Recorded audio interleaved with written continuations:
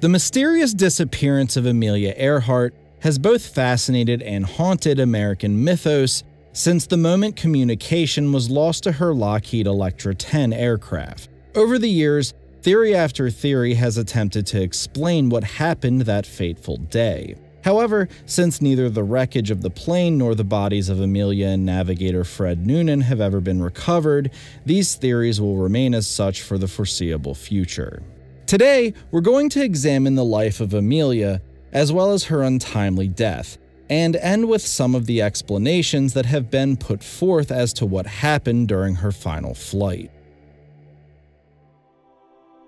Amelia Earhart was born in Atchison, Kansas on July 24, 1897. Her mother's side of the family was quite wealthy, as her maternal grandfather was a former federal judge and president of a local savings bank. Her father was an alcoholic, though, and couldn't hold down a job, which left Amelia, her mother, and sister relying primarily on her grandparents for food and housing, as well as the two girls' schooling. When both of her grandparents passed away within the span of a few years in the early 1910s, it was revealed they had placed all the inheritance left to her mother in a trust so her father couldn't access it, and had ordered the house and the rest of their possessions sold at auction. Her family moved to St. Paul, Minnesota, where her father had gotten a job with a railroad company, but he would eventually lose this job due to his inability to lay off the booze. The family continued to bounce around as her father juggled through jobs, and Amelia would eventually move to Chicago with her sister and mother to stay with friends, while her father continued to struggle to provide for them financially. It was here she would spend the bulk of her teenage years. Throughout her childhood, she'd always shown signs of the tenacious adventurer she'd become, often exploring all around the neighborhood with her sister, climbing trees, and just getting into anything she could. You might think this was the start of some big love affair with flying, but reportedly Amelia's very first encounter with a plane at the 1908 Iowa State Fair resulted in her just kind of scoffing at it and asking to go back to the merry-go-round. Throughout grade school, she was always considered a tomboy and showed a much greater interest in science than other fields of study girls her age were more typically interested in.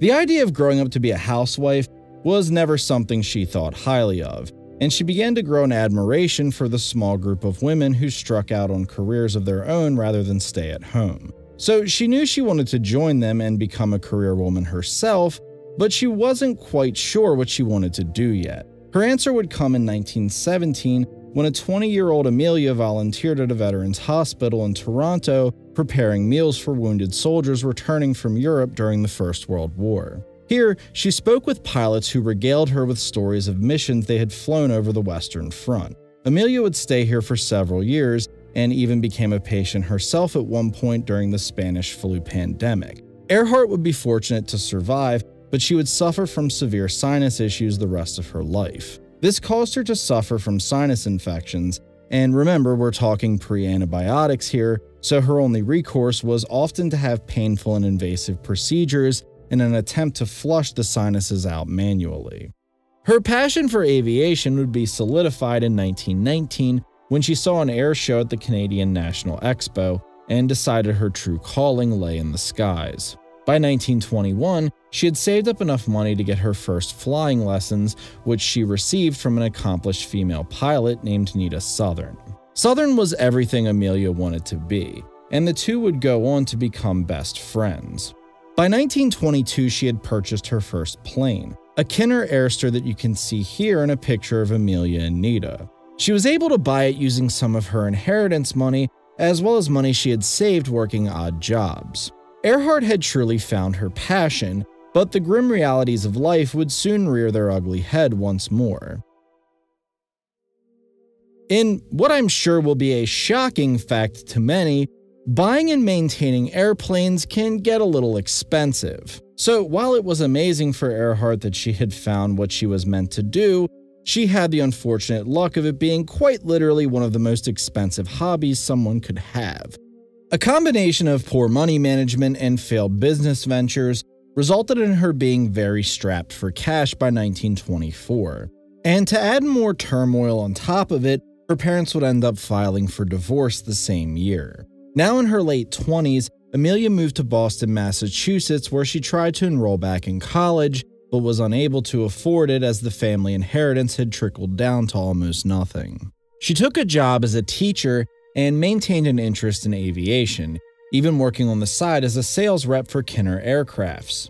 Later, she would write articles covering aviation stories in a local newspaper and became vice president of the Boston Aeronautical Society. So she managed to turn things around for herself pretty quickly in a short period of time. When Charles Lindbergh became the first solo pilot to cross the Atlantic in 1927, it captured the world's attention, but had an even more exceptional effect on the aviation community. Pilots around the globe were itching to follow in Lindbergh's footsteps, and Amelia was no exception. She soon became involved in financing a project to do so, but initially was hesitant after reflecting on the potential danger involved with the trip.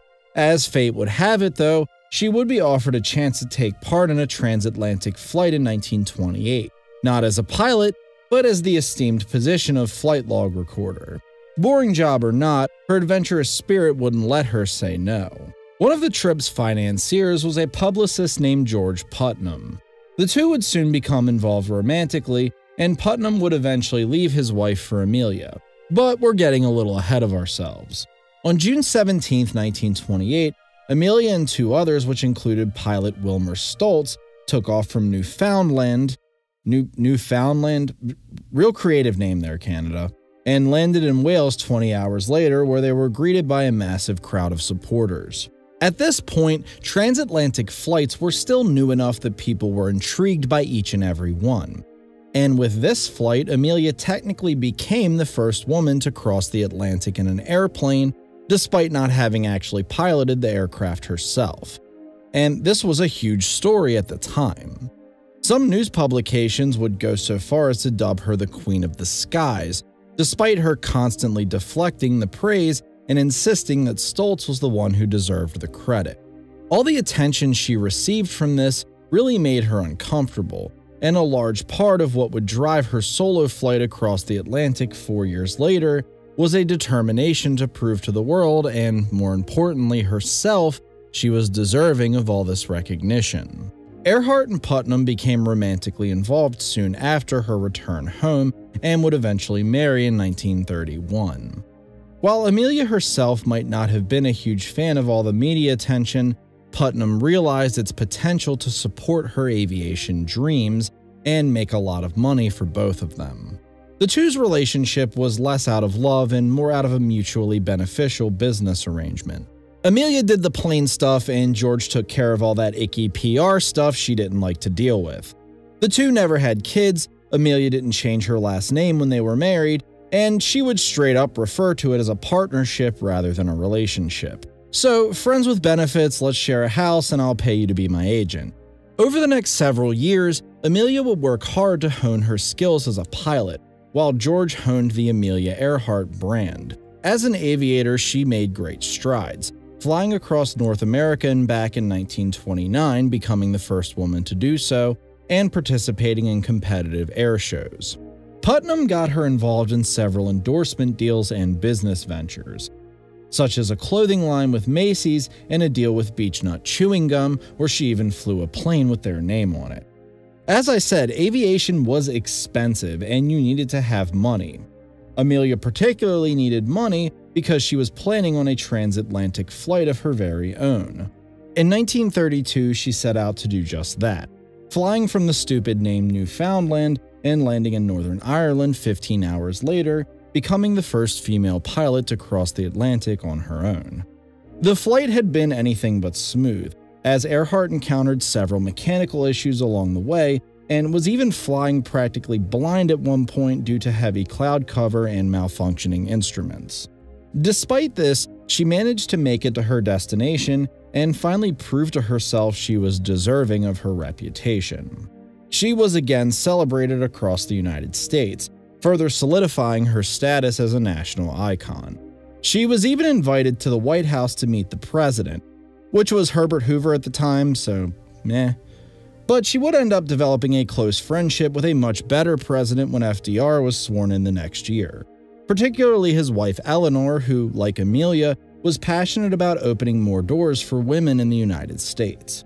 Mrs. Roosevelt would be a close friend of Earhart for the rest of her life. Upon returning home, she continued her work with trying to get women involved in aviation. Before her 1932 flight, she founded a group called the 99s, which was designed to support female pilots and women looking to get involved with aviation. Amelia was a charter member and served as its president from 1930 to 1933, and the organization still exists today.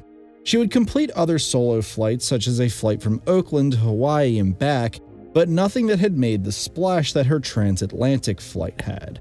She knew there was only one barrier left for her to cross, and that was a flight around the world. The first flight around the world had actually taken place all the way back in 1924, when a team of 8 men, 4 pilots and 4 navigators from the U.S. Army Air Service completed the journey in 175 days. This was a meticulously planned operation that had the full backing of the U.S. military and its, even then, gargantuan budget. Suffice to say, Amelia would need every dollar she could muster to make this happen, and she would also need the most cutting-edge airplane she could afford.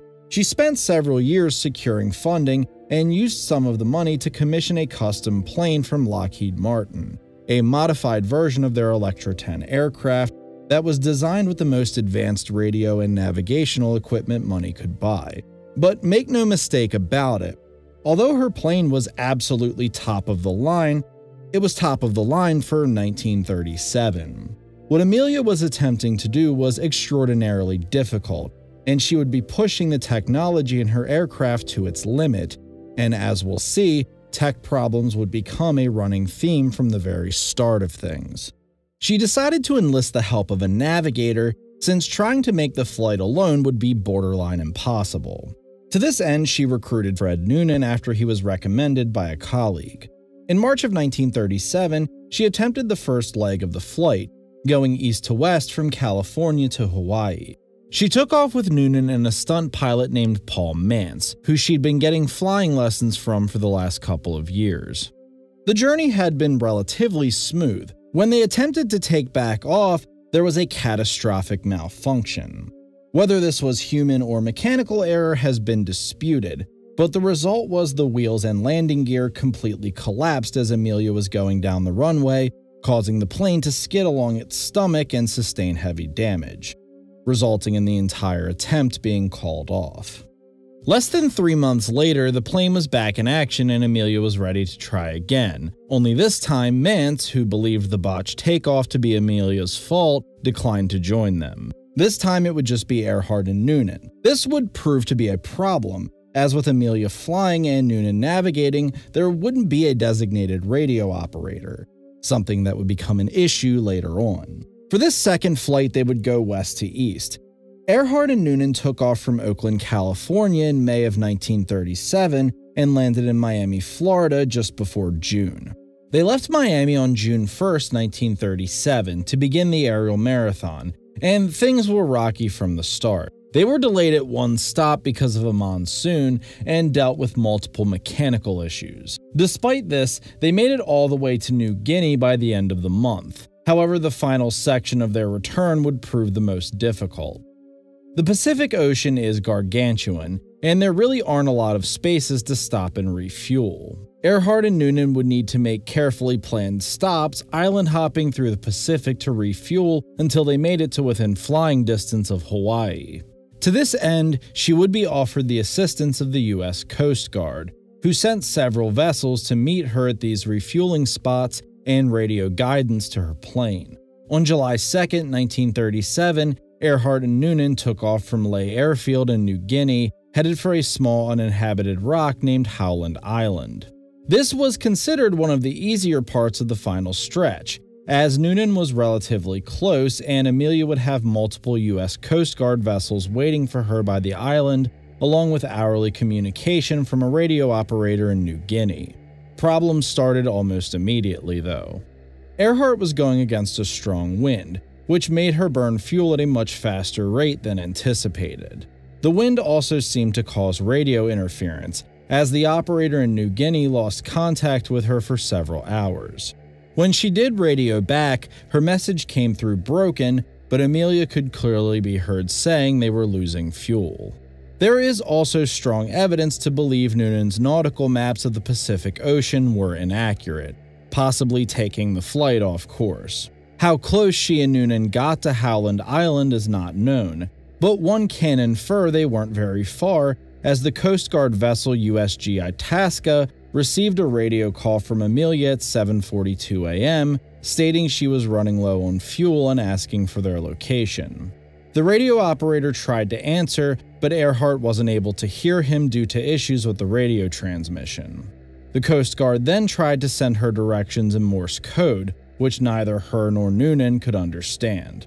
The transmission had come in so clear, the Itasca's commanding officer actually went out onto the ship deck to try and flag her down, believing her to be very close. After that, though, the ship lost contact with her plane, and when the Coast Guard realized she was missing, a massive search was authorized by President FDR, involving the Coast Guard and the Navy. As we all know, though, Earhart and Noonan were never seen again after taking off from New Guinea. Theories as to what happened to the two of them have ranged wildly, and before we wrap up this video, I just want to give a brief overview of a few of the most popular, in order of which, in my opinion, is most likely to least likely. Number 1, she ran out of fuel and crashed into the Pacific Ocean. Definitely the most boring and straightforward answer, as it feels like such a mundane way for such an adventurous soul to go out, but there is good reason to believe this is what happened based on what we've already seen. Number 2, they crashed and landed on a desert island and starved. This is certainly the most grim outcome.